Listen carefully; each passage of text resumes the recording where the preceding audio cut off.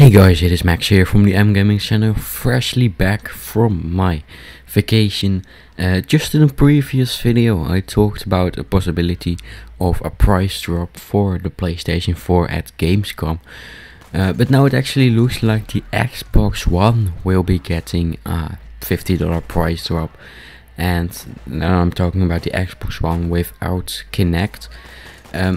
If you go to the mobile side of the Spanish Xbox website, you will see this, and it says now available for $349. So if this actually turns out to be true, if Microsoft is actually going to announce this, because this was apparently not supposed to be on there. If you go to the desktop side of that site, it says $399. If Microsoft is actually going to announce this at Gamescom, what will Sony do? Well, of course they will have to go lower. Of course they will have to go minimum of 50 euros or dollars lower. But if I were Sony, I would sell it at $100 lower, at $300, just to be sure to stay ahead of Microsoft in pricing.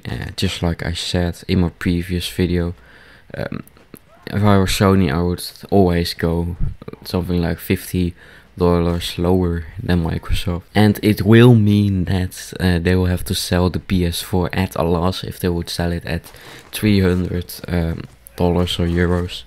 But at the same time, I have to be realistic. I think the Sony is also going to go $349, and if Sony is not going to drop the price and Microsoft is, that will be a major plot twist in all of this recent console wars thing. So it is very interesting to see that Microsoft is apparently planning to drop the price even more, and it is also very interesting to see what Sony is gonna do with this. We will all find out next week on Tuesday, when the press conferences begin, and yeah, it will be very interesting.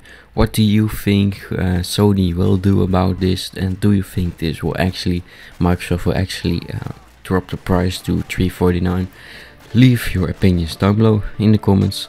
Subscribe to get more videos in your sub box like this one. Like the video if you liked watching this video, and then I will see you in the next one.